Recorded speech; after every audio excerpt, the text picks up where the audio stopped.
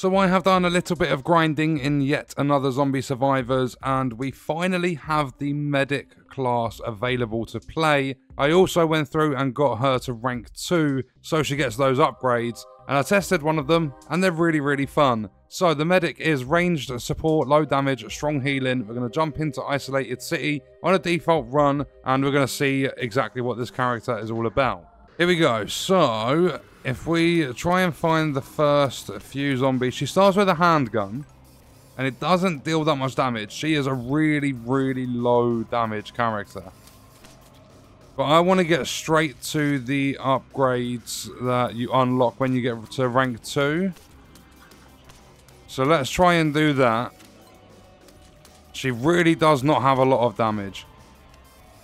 But the good thing is, we start with 10 health regen. She has an upgrade to get an extra 2 per second and has got 5 tiers. So just through upgrading this character, we can get an extra 10 health regen. So it'll put us up to 20, but she also has a bonus of, if you look at the health bonuses, 150%. So yeah, we're getting an extra 50% from this character. So basically, already at the start, because we've fully maxed out our actual upgrade for the team level and stuff, we're getting 15 per second. So the moment we get PhD maxed, we're getting 30 health come back every single second. But we're going to do the handgun because that's what the abilities are for when you hit rank 2. So if I get hit by a couple of zombies, look at the state of the health regen. 15 per second. However, I feel the medic is probably not best as a team leader. I think start with more damage and get the medic in, possibly even as your last survivor. So the handgun goes to a syringe gun. It's got an anti-undead serum directly, you get to fire it at the undead. So with this one, you fire this pink serum stuff, and it explodes on the zombies, and then it deals damage to the zombies around it. So it's okay, it's really good for AoE, but the damage isn't too high. But what we're going to do is work our way round. We're going to go grab the yellow crate, which is all the way up here in this corner. There are so many zombies already. And if we were doing endless, in 15 seconds, we would have a boss here already. That's why I don't think the medic is a good starting character.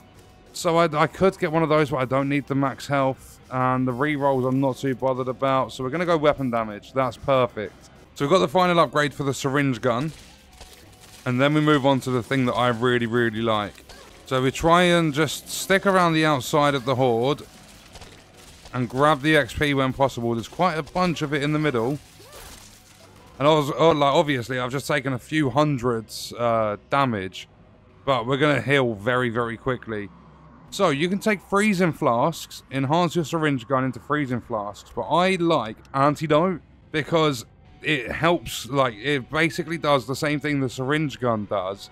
But it's a lot better. So, look at this. We just chuck out these little flasks. And they just deal, ticking damage to the zombies. So we can upgrade them to get fire rate or damage per second. But I'm going to go with the katana. I'll leave them at base level, if I can. Up until we get 1,000 cuts. But let's keep going around. Let's grab all our XP. Get those level ups. And I'm going to go with the antidote flasks. I wasn't going to, but if it's the only thing there based on the main weapons of the survivors, then I might as well grab it. And we've got our other survivor coming in now. So we grab the yellow crate first. This butcher needs to leave us alone. We've got another level, which we're going to just max out the antidote flasks. Because they're not going to pop up anymore now. And what we're going to do is, I'm going to take PhD for this one. We're going to get a decent amount of crit damage. I'm going to banish pro crit. I like it, but we get a decent amount of crits. It is really helpful, but I want to level up the katana realistically. I'll just take the shuriken for now. I'm not taking kunai dance. I'll recycle those just to get some XP and money. Okay, so we've got a weapon upgrade. I mean, it's not the katana, it's the pistol. But it still increases the fire rate, which is going to help us out. And we're at max HP, so we don't need to worry about that. Let's grab this yellow crate up here. Currently level 16. And we're going to grab Vampire Survivor level 2, because that's extra life steal. And this run's going to be all about healing over dealing a lot of weapon damage. We deal as much damage as we can, but our primary focus is the healing stuff. So I don't want any. I'll take PhD. And if you look at our health, we're getting the normal regen. But if we get hit, you'll see that we've got a little bit of life steal as well. If you look for the red numbers, so there was a couple of health back. And I think the life steal is really, really helpful as well. And there we go. What we're going to take is the apple for extra health bonuses. So our regen is now on about 21 per second. Oh, there we go. Fly swarms here. Right, look at our HP. 1093. 1130 odds. Look how fast that's going back up. It's so, so good. Oh, we've been given the SMG for the SWAT dude. Our health regen's at 16, but we get 75% on top of that. So it's crazy, crazy health regen. And the life still gets increased as well. Come on, we need to take the beast down. Come on, beast. Down you go. There we go, red gem, thank you. And we're going to upgrade the katana. Go over the yellow crate over here. We're 10 minutes into this run.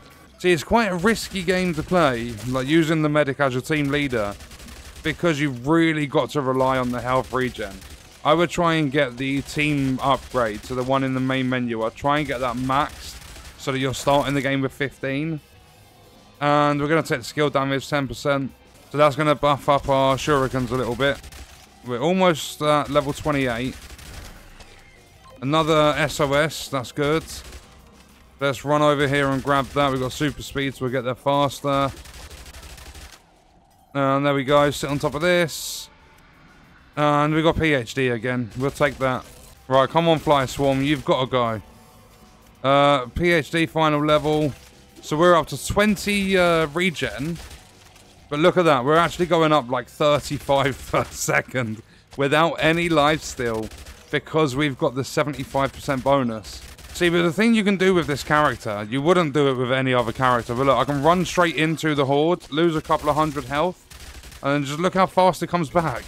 It's ridiculous, the health regen. I absolutely love it. Like, we are back to full already. So we're just past 14 minutes into this run. We've got a magnet up here which will pull all the XP. I don't think there's going to be a lot, but it's going to pull all of it to us. Oh, okay, there was a level up. Katana Splash level up. Thank you. I need that. And we've got the final Katana Splash upgrade. So next upgrade, we go to 1,000 cuts. Perfect. So now we've got some nice damage because 1,000 cuts is so powerful, especially in late game.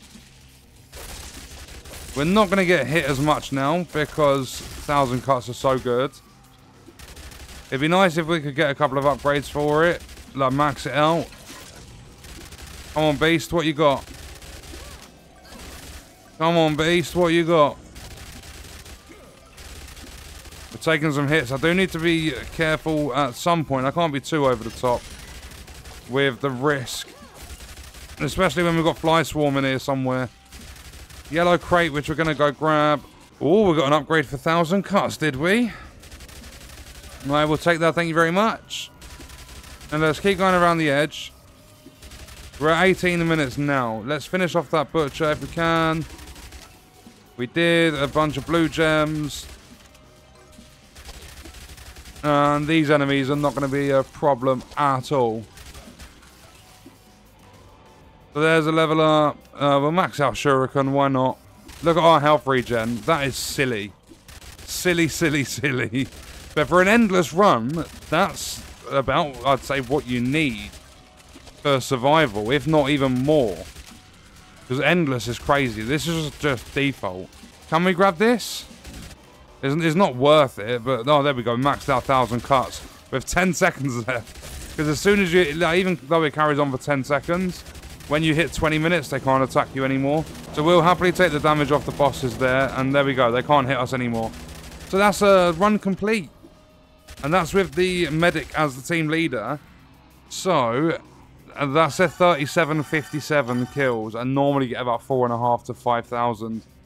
And if we look at the damage, we got SWAT 400, Ghost 600, Medic 200. The antidote flasks are really helpful, but it's not that much damage. And you think about Ghost and SWAT, we didn't pick them up until quite late. Their upgrades weren't high. Like, we didn't get the assault rifle for SWAT. It took us ages to get 1,000 cuts for Ghost. We've got 7 training points. So we are up to 18 training points. So I can max out the crit chance. So that's 15% there. And I've got 5 points left. I'll just put them into ability cooldown.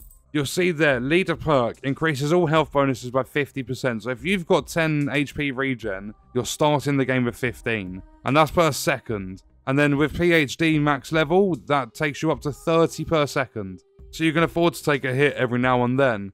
I still need to kill 13,000 zombies with Medic as the leader to unlock that last upgrade, like, well, currently, because it says coming soon for the bottom rank. And I think Medic is a really, really good survivor. Like, really, really good. But there is such low damage, I would not start a run. Like, if I was doing Endless, I ain't starting with a Medic. Absolutely no way. I would highly recommend starting with Ghost. I think Ghost has a strong start as well as a strong late game. And I would take Ghost, I would level up to 1,000 cuts. I'd get, like, maybe even just the beginning level for it. Then my first survivor would probably be Tank or Huntress. Tank if you're wanting the extra health. Huntress if you want that crit chance, because when she's rank 2, you get 5%. And then I would take Medic as the last survivor just to grab PhD for the later game. I wouldn't worry about the antidote flasks. They don't deal that much damage. And on that note, we are going to leave the video there. If you enjoyed it, leaving a like is appreciated. If you wish to support me further as a creator, there are links in the description. Let me know your thoughts about the video in the comments. And if you want to watch more, you can click the video on screen. All support on the channel is greatly appreciated, and I hope you enjoyed it. Thank you for watching.